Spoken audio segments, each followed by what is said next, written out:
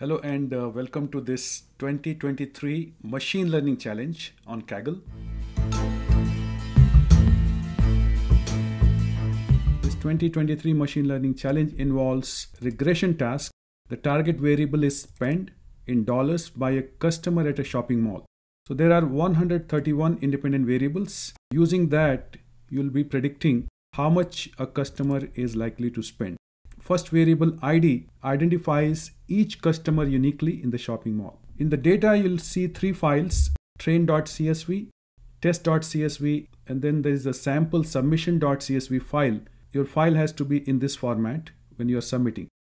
So link to this challenge is in the description area. And once you agree the rules, you'll have access to all the three files that you can download on your computer. So very quickly, let me show you how you can create a CSV file. So let's upload the train.csv first in the fourth window. And the file is under downloads where I downloaded the file. So once it uploads, we can read data using read.csv and file.choose.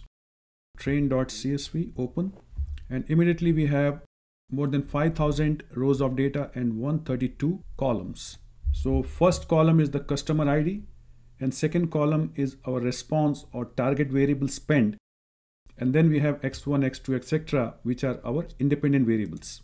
We need library or part.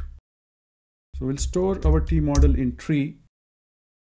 Response variable is spend as a function of all other variables, but let's subtract ID, and our data is train. So this creates a model, doesn't take much time.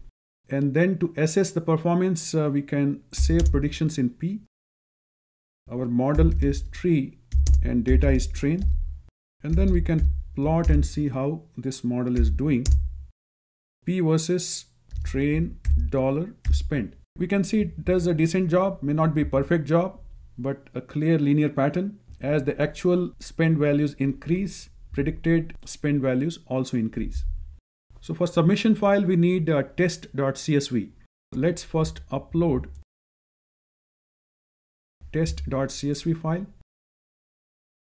We can copy this and rename this as test so that we have test file here.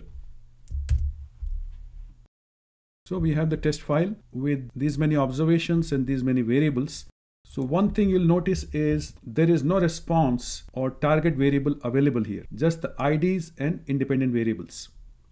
We can do prediction and save this in P1. The model is tree and new data that we are providing is test. So let's create object submission, which will be a data frame, and it will have only two columns. First column will be the ID column from the test data, and second column will include predictions, P1. We can also give column names for submission, ID, and expected. So looking at submission, now we have two columns, ID and expected. So this is in the format that we need for submission.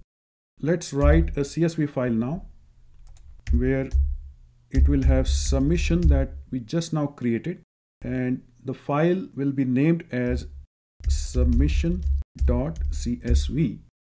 and make sure you include row.names as false. So this is important to not have an extra column. Run this and submission.csv file is created.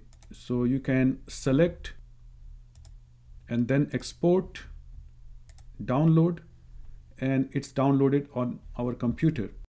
Now we can go to the challenge and submit our predictions. So under downloads, we have submission.csv. And if you like, you can provide any description that may be relevant and hit submit. So based on this submission, the public score is 72.15. Looking at the leadership board, so this is the first submission made for this 2023 Machine Learning Challenge. No wonder right now the ranking on leadership board is 1, but I'm sure most of you are going to beat this score, and this ranking will go down dramatically. So note that in a day, you'll be able to make 5 submissions, and if your score improves, obviously your ranking will also improve. On the leadership board, only that submission will appear that's your best performance till that point. So I hope you do well. Good luck.